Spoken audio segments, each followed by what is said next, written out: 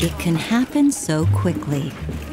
In the moment it takes a gunman's bullet to enter his victim's leg, in the time it takes to tell a wife her husband won't be home for dinner, in the instant it takes a father to meet his son for the very first time.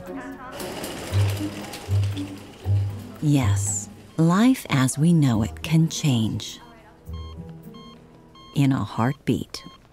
And Jane's still running a fever. Yes, and she hasn't responded to any of the meds that we've tried. Do you think we should call her husband? Not just yet.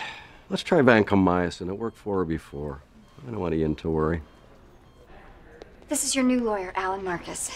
Alan, this is Mike Delfino. Hey, Mike. Sorry I couldn't start on your case sooner. I was wrapping up an armed robbery trial. It's nice to finally meet you.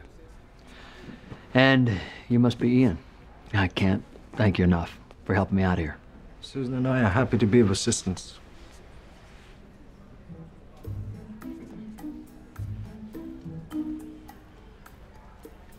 So, should we get started? Sure. So, Mike, I've had a chance to review all the evidence against you, and I've got a strategy to ensure your case never goes to trial. Don't you love this guy? What's the strategy? Pleading guilty? What kind of a strategy is that? He'd only be pleading to manslaughter. It's still 10 years in prison. Well, which is better than life, and that's what Mike's risking if he goes to trial. With good behavior, he could be out in 5. With a better lawyer, he could be out in 0.